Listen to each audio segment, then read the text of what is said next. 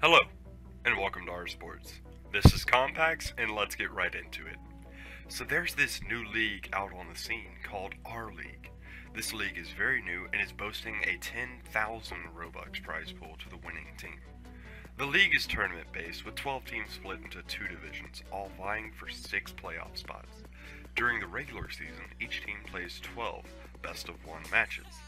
The top 2 teams from each division will qualify for a playoff spot, and the 2 next best teams will also be given a playoff spot.